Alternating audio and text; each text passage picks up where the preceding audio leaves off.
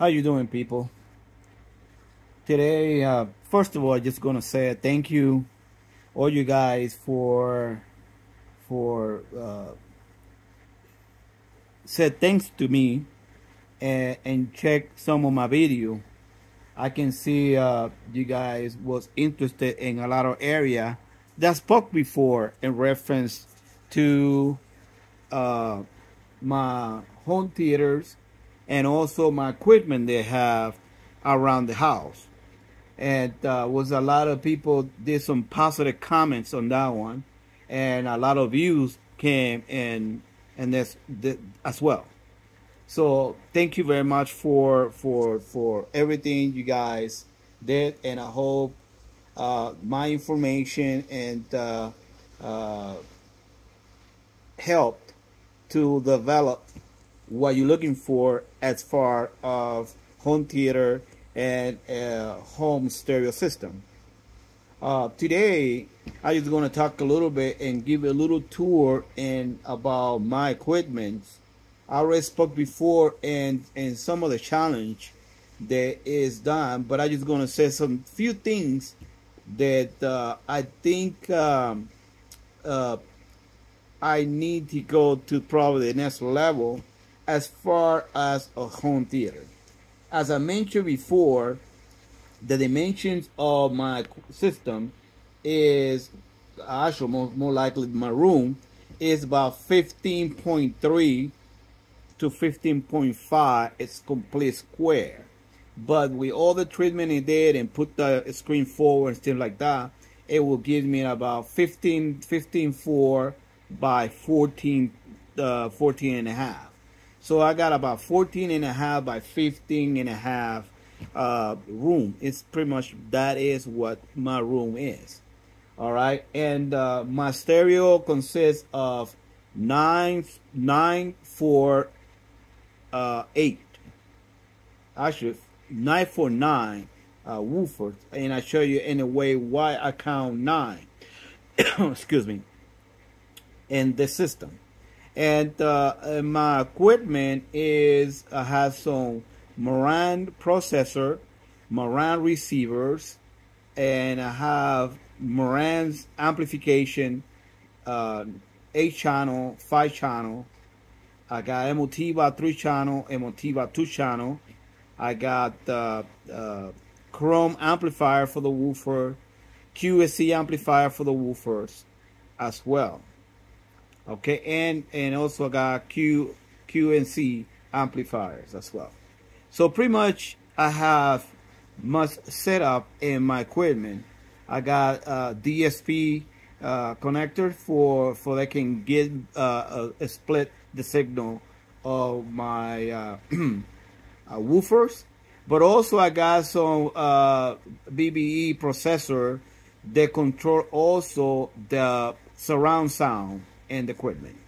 All right, that is what I have. So my combination is 949. 949. I hope I got it right. Go ahead and we count it after we get this tour, what we're talking about. And my equipment is DTS. That is what is the best sound in my system. All right, but I'm going to talk a little bit about my front stage. I got some good B&W bookshelf speakers, and I believe the speaker is about I believe it's a 4 inches, so 4 inches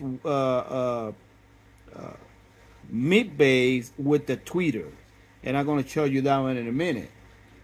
Okay, and also my front stage as well. And what I realize now is now that I got all these surround speakers, all these woofers, and all my woofers is in a ceiling enclosure. All right, I'm running 2 15s, 4 18s, and 3 8s as a woofers. All right, my Emo speakers are also 8-inch speakers. And based what I was saying is Now they have all these speakers and all these woofers. Seem like from stage, it is sound good, but it's not enough for, I believe, the equipment that I had. I think I had to get to bigger speakers to be able to accommodate all these speakers that we have around here and all these subwoofers. When the action's coming out and airplanes coming through and all that, the front speaker is getting lower. And even I try to get higher. It is good speakers. It is sound great. They are very, very expensive. I think those speakers running about $2,000 or something like that a piece. They're real nice, but I think I need to have something bigger to be able to accommodate that kind of power that running the system. And that is very important because the front stage is the more important.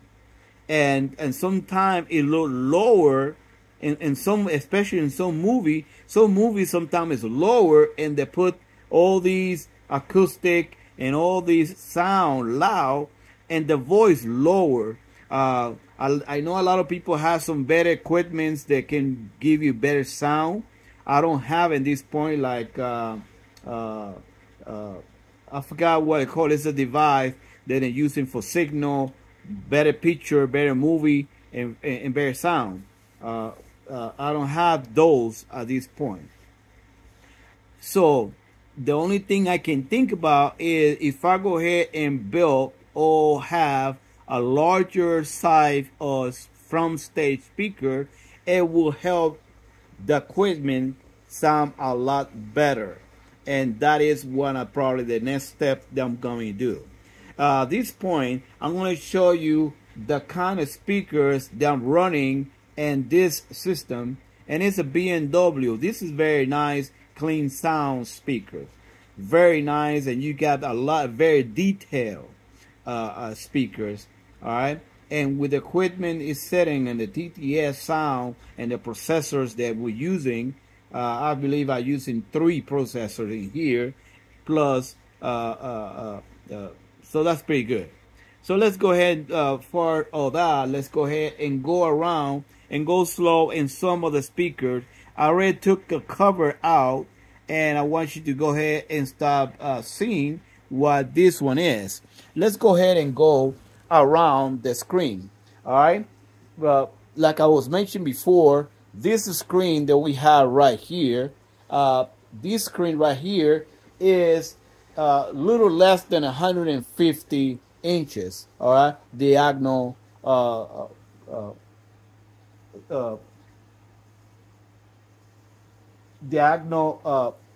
screen. So what that means is that it's a little bit shorter than what it is, and this is also an acoustic transparent screen, which means I can put all my speakers right behind. The only speaker that I have at this point is the center channel, which is the center channel is about the same level of this speaker is. As you can see, that is the speaker. Okay, this is one of the speakers. It's a very heavy speaker, and setting on the mount at this point, and you can see how nice and this corner is with a nice tweeter is. All right, so I got 3 of those setting in the front stage, and it's real nice. I don't know if that's on the sound quality. I don't know if I can get something better. It should be, but I know it's a lot of people that are here. They're talking about JTR and things like that. I'm thinking, let's see what level I'm going to go, and also about my budget. I was mentioning to this. They also, it's another one down here. You can see that this woofer and that's a speaker is very nice, complete and very nice design. It's very nice and very sound with a nice stand that we have here. All right. Also, you can see this is my surround sound speakers, and this surround speaker, let's see if you can see right here, I got 6 of this. Okay, That is the one that's right in front. It's about approximately about 4.5, 5 feet away from the front speakers. That is what this one is, all right? And I have another one right on the other side.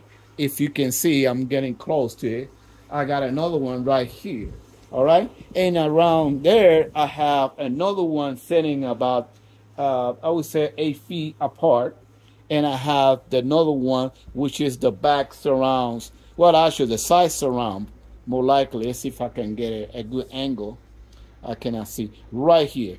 All right. You can see how this nice speaker is. And this one right here is my back speaker. All right. Which I have one here and another side sitting about 14 feet apart. Okay, so pretty much it's on the same level. So actually my front stage are exactly on the same level with my rear speaker as well, and the side speakers are sitting on the same level as well. Okay, it's about approximately high is about 3 feet high is what I said those speakers are. All right, so what that means is very low, so on the sitting area I can it's right close to my ear. All right, so that's what we did on these speakers. Now we come into the another side. I'm here and I have another speaker right here, which is that is also the back speakers. All right, let's see if I can, you see me? All right, right there I got another one right here, and this one is my back speaker right here as well. Okay, so those are my 9 speakers all over around. All right, now we have right here we have a 18-inch woofer. I don't know if you can see down here. Okay, let's see if I put it. I got 18-inch woofer right in this location with another drive another way down here. And the reason I did that one is a space. I need to get, if I try to get this speaker both together, it will put me a very high speaker and will take a lot of space. So I need to get it close and short, all right? And these particular subs is sitting in about 7 cubic inch, okay, inside those 2 drive. So it's about 7 cubic inch with 1,000-watt amplifier. So they got its own amplifiers on the box. All right. And the same thing, we're going to go to another one. We got the bar right here. And also we have the LG projector. All right. Which is this projector that you can see right here is very nice and quiet. You cannot even feel that it's there. I mean, it's so nice, quiet. And also it's a 4K. So this is, it's a good projector. So I got another one, another 18. The other 18 is the same one on the other side. Let's go ahead and go down on the bottom.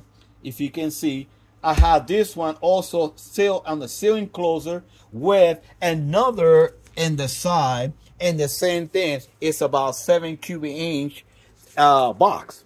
By having like this, and it's setting, like I was saying, in double layer of NDF. All right, and also I use, I call it Durotex or Duromax material, which is that's the one how we paint this particular woofer. By doing this one is very solid and very nice. And also, if you can see down here on the bottom, that is my from stage, which I have a little 8 on the side, shooting opposite side. I have a little 8. I haven't taken the cover out. I don't know if you can see down here. All right, down here I have another A. This A is called a Paradome. I believe it's Paradome woofer, and they are very, very nice, and also come with his amplification right on the back. I like that one. And this one right here, the one that we just touching, is my 15-inch. This 15-inch box is set in about 3 cubic inch. The requirement, it was 2.9 2.9, all right, 2.97. So I just did about 3 cubic inch on that one on the ceiling closer. And what I did right here is those particular woofers, which I have another 15 down here. This 15 down here, all right, it's only a single one. It was the same on the other side. It's running with the QSC 2000 wattage. So I got 2000. It's maybe a little bit more than 2000 watt, but it's about 2000 watt amplification. That is what I'm using, and I have also my Chrome speaker, another Chrome, and that Chrome that I have right here is sitting with the real subs. Those real subs that I have right here, I make a little change based on the woofer that came originally on those wall woofers. It was too low. All right, I think they can handle like 200 wattage.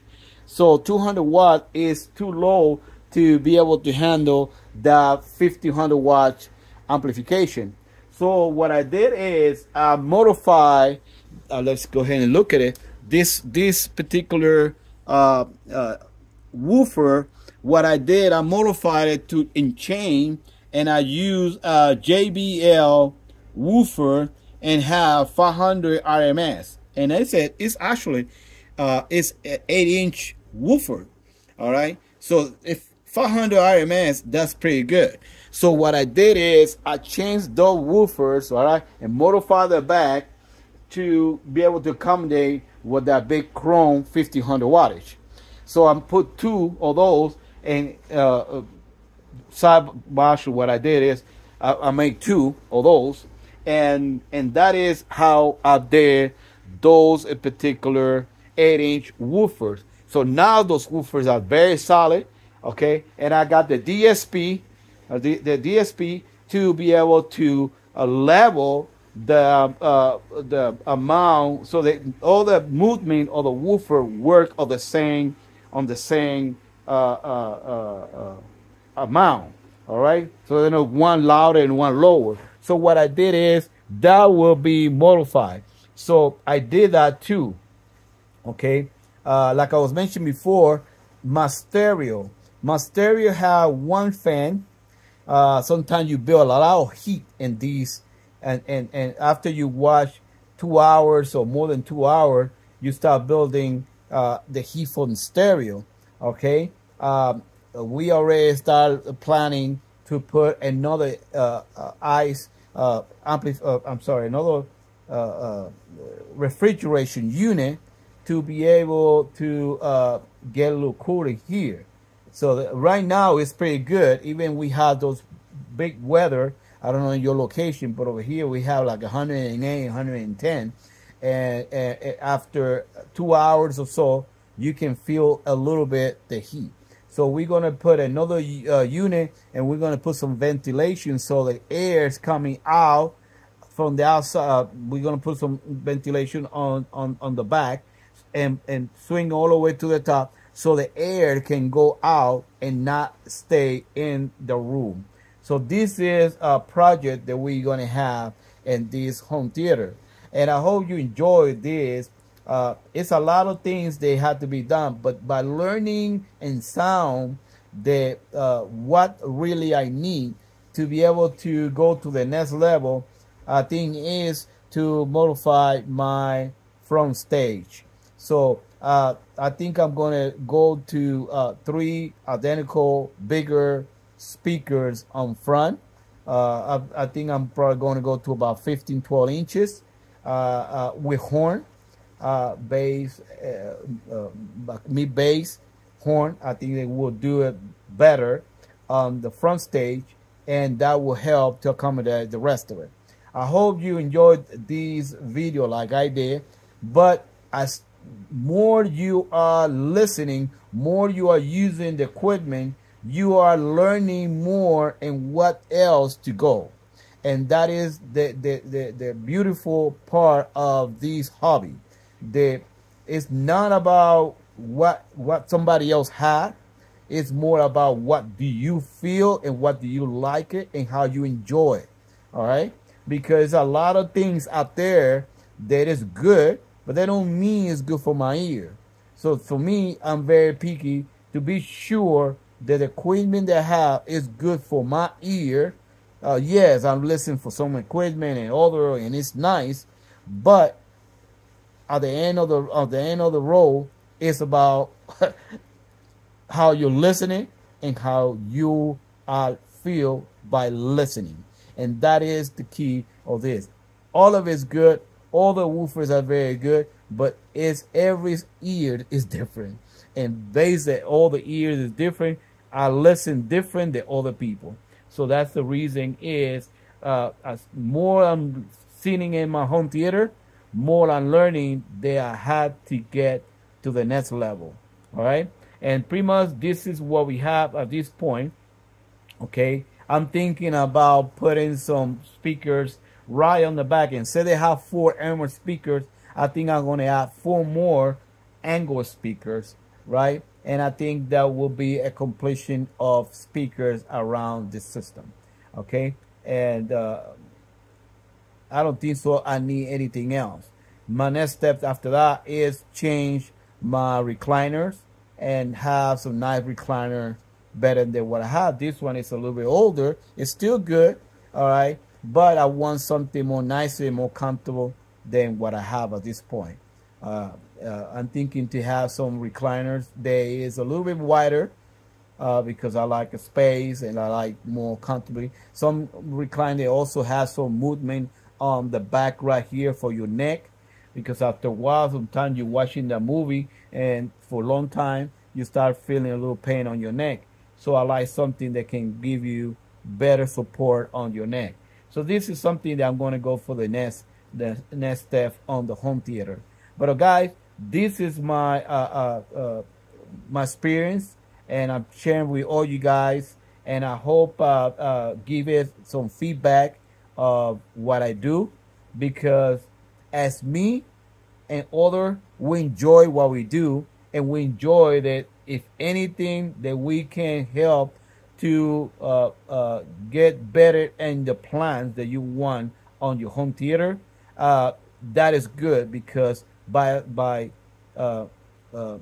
listening the problems and the issues that we have doing building and doing using it, it help others not to make the same mistake, because sometimes a mistake in this hobby, it will cost sometimes a lot of money, especially on the electricity and even in equipment. So a mistake, it will cost money, and that is what all this video is about.